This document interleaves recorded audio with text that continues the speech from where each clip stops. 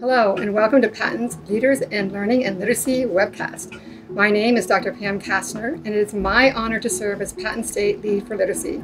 Today, we are at Northside Elementary in the Central Dauphin School District with extraordinary reading specialist Lisa Flute to learn how she transformed a leveled textbook room to one that resembles the simple view of reading, with decodable text that will support students reading accurately and automatically, and knowledge bins that will support their background knowledge and vocabulary to ensure they are readers who are reading with comprehension. So nice to be here today with you, Lisa. Well, welcome to Northside. We always like when you come to visit us. I love being here too. Why don't you tell our viewers a little bit more about yourself? Sure. I have been teaching for 20 years. The last 10 years, I've been a reading specialist. And 8 years ago, I came to Northside. Wow. So tell us a little bit about your school, a little bit about the demographics and how it's situated in the Central Dauphin School District. So we are a K-5 building. We have about 690 students. We are 52% free and reduced lunch. We are Title I eligible. We have about over 100 English language learners, and I might be biased, but we have the best students and staff. Okay, so we're here today to see your extraordinary book room. I've posted a picture of it on social media, and everyone's gone crazy, and they said, please tell us how you did this. So I know to be here, this end result, tell us a little bit about your journey. How did this begin, and how did this happen? Sure. Probably about 5 or 6 years ago, Central Dauphin started to send its reading specialists to the Capital Area Intermediate Unit Reading Network, where we not only were able to network with other reading specialists in neighboring districts, but we got professional development in the science of reading. And that was a big aha moment for a lot of the reading specialists. The goal was then for us to take that professional development, bring it back to our buildings, and provide that professional development to our classroom teachers and our support staff. At that same time, many of the reading specialists, first grade teachers, and kindergarten teachers were part of a PLC with you. Mm-hmm. And we met, I think, like every month. And one of the sessions was about decodable text. Mm-hmm. And I remember. we watched Allison Clark's video, I believe it's called, like, What's Wrong with Repetitive and Level Text. And it was such an aha moment, such an awakening. And then Tina Sansoni, who's also a reading specialist in the district, she's at Middle Paxton. She's kind of my partner in crime, my word nerd partner in crime. We started to do decodable text training in the summer for elementary staff. Then we were getting all of this knowledge. We had this knowledge, yet we did not have the resources to provide, appropriate instruction. Our classroom teachers are overwhelmingly busy, and I thought, I didn't want them spending their nights and their weekends looking for decodable text. I wanted to somehow transform this book room into the simple view of reading. That was the big idea. So I can't tell you how much leadership matters. Through all of this process, my principals have always come to any professional development. They ask questions and they want to help. So about 5 years ago, I went to my principal and I said, I'd like to change our book room. Mm-hmm. And she was 100% on board. We started off with focusing on decodable text because we did not have really any. The first thing I did was looked at the Reading League's list of recommended books, and I noticed that Bob books were on there. And Bob books were, you could buy them on Scholastic. And I had tons of Scholastic points. My principal had tons of Scholastic points. So that was kind of the first decodables because we could get them for free. Mm-hmm. At the same time, I asked my principal if we had any funds that we could purchase some more decodable text. And we bought the red set of primary phonics. And really just focusing at first on CVC because I wanted to figure out how I was going to organize them. What did I want the book room to look like? So we were able to start off that way. And then over the years, through budget, through you did a Donors Choose. Donors Choose, yes. We had grant money. Every year we have gotten additional decodable books. So now we have books on really every phonics skill within our phonics scope and sequence. Yeah, I thank you for saying phonics scope and sequence, because we align decodable text or text to the phonics scope and sequence, what students have learned prior. So we can be pretty sure that the words that students are going to encounter, they will be able to decode accurately and automatically. So how did you determine decodability? So every program, every publisher has their own scope and sequence.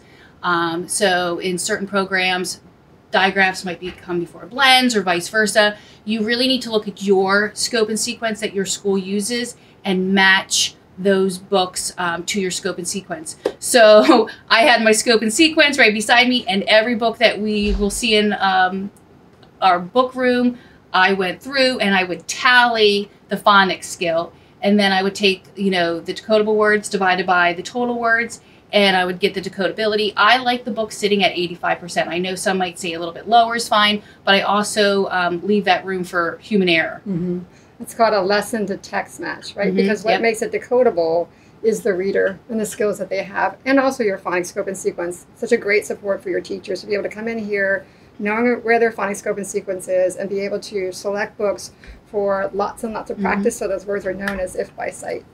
All right, so that takes care of the word recognition part of the simple view of reading. What about that language comprehension? Tell us what you did to support building background knowledge, vocabulary, that great syntax, you know, the different genres. So we had all of these level texts. What are we going to do with them? And again, my principal was really supportive of this. We sat boxes and bins around, put labels on them, if it was Civil War, biomes, the solar system, etc. And as we went through, we literally just put the books in the bins. And then we took the bins that were overflowing, and we said maybe we can narrow those down. So biomes became, we were able to create a bin for the tundra, and we were able to for grasslands, desert, etc. And that's really how we worked on building our knowledge bins. This is an example of one. This is the sun, moon, and stars. And so we have individual books as well that teachers can come and use for interactive read-alouds during their social studies and science. Even the kiddos can borrow them. And then we actually we've put our level text in here. So all of the books in here are based on the sun, stars, and moon. Awesome. And tell us a little bit about the decodable text bins. Yeah, sure. So all of the bins have a label, and this is a process that is not new to Northside of how we checked out books. All of the teachers have clips, and so when they borrow a book from the book room, all they do is just clip their room number, and then that helps them remember where to put it back. And it also, you know, lets everybody know where that book is in case they want to use that book as well. It's a great system. All right, so let's go see what this book room looks like. So this is our row of decodable text. They are organized in our scope and sequence. So we start with our CVC and we go the whole way down, just following our scope and sequence. Some of my favorite decodable text series that we have are Infomags, which are from High Noon. They help build background knowledge, nonfiction. They're awesome. Yep, they're nonfiction. The kids love them. I can tell by the clips. Yeah, if you notice, this is the best thing about this is it is a lot of hard work. It was a lot of time putting this together. But when I walk down the aisle and I see the clips and I know that we're doing the best for our kids, that makes it worth it. We just purchased dandelions this year. This is our newest decodable. The kids actually absolutely love it. The teachers love it.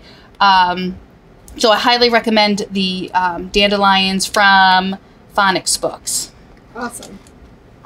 Moving down, we have our original Bob books that we started off with, and we also have Spire decodables, which are another big hit with our kids. Moving down, we have our primary phonics books, which are down here. They're throughout, but here's the red set, the Mac and Tab set. So these are a great resource. We can see as we go along learning more phonics scope and sequence skills that the texts get longer and little chapter books and stories. And the kids love decodable text because they can read them. Yes. Right? They feel so successful. So up here we have, all of the teachers have these. I've put the West Virginia Phonics Decodable Passages. Every teacher has one of these in their classroom. I went a little crazy and made more than I needed to, but when we get new teachers, this is the resource that they get automatically. Another great series is our simple words. We have a few of these. I actually came across this book because my daughter, when she was in first grade, she wanted to read chapter books. That was her big thing. And so I found decodable chapter books. And as she was reading to me at night, I started to think, oh, like, you always have your reading specialist brain on. And I was like, this is following our scope and sequence for the first 17 units. Like, this would be great to get to Northside. So you want to tell them what the 17 units are, so so we use Project Read. That's our phonics program. So it would be, you know, your CVC, your digraphs, your beginning blends, ending blends, welded sounds, and then it also really matched our high frequency words as well. So this was really exciting that I found this. And so the teachers, we have like a class set, I believe we have 30 of those. So the teachers really like to use those as well. And here. Yes, we also have flyleaf books as well. So the kids enjoy those as well. The teachers use those. So left to right, right? So, and then back. Yep, left to right. So we start all the way down.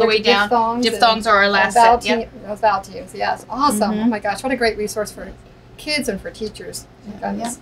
All right, so we're going to take a walk and kind of scan it all the way up so that everyone can kind of see. And then we're going to move to those knowledge bits.